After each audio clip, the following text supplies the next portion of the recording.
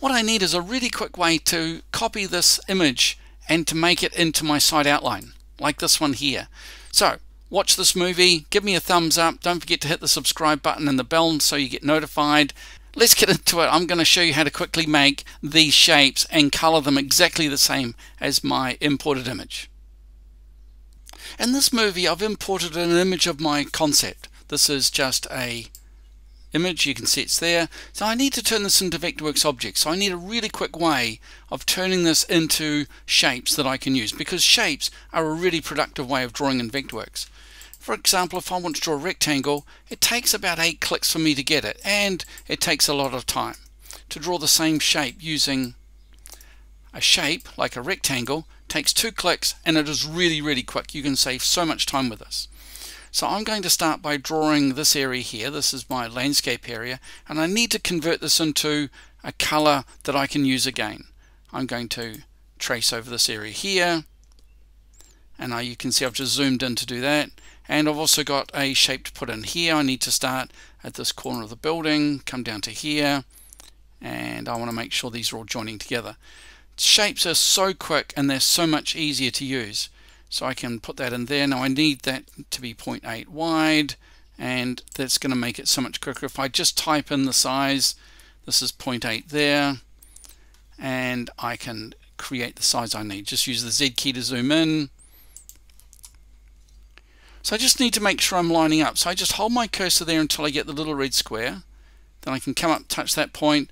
I know this needs to be 0.8 wide, so I can type in 0.8. And then I can hit the Z key to zoom in and place my path there, and then come along here again, minus 0.8 for that width there, Z key, zoom in there, and minus 0.8 in that direction, and the Z key so I can zoom in.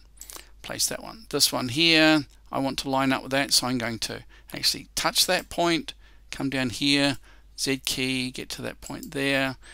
This is going to start here, Z key, and I just use all these snaps to zoom in. Makes it so much more effective. There, touch the bottom of my wall, make sure I get that red square, come across, and that creates that. Now I need to make sure I'm lined up with that point there. So again, I touch it, get my guideline, click there, and hold down the B key so I can hide that and create that square. Now I'm not going to do all of them, but I'm just going to do enough so you can see how I'm going to get on. Now this particular one is a single object, and it crosses this one. So I need this to turn into 3 different objects. So I select those two, right click, clip surface, and it's a great, really quick way of turning that into separate objects. These ones, right click, add surface, joins all of those into one object. This one here, add surface, it'll join those into one.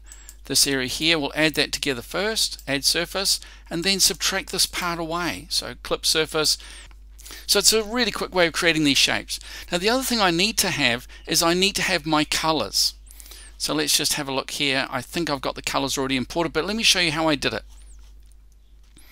I'm going to color these areas in a green that matches this. So I'm going to select those areas, that one, and that one. I'm going to choose a custom color, use my eyedropper, click on this area here, and then apply. And so it applies those colors for me. It's a really quick way to do it. This area, and that area all want to be the same gray color. I've got the gray here, so let's try this. We're going to use the custom color again, custom, get your eyedropper, click on that one there, apply, and it applies my gray fill to those.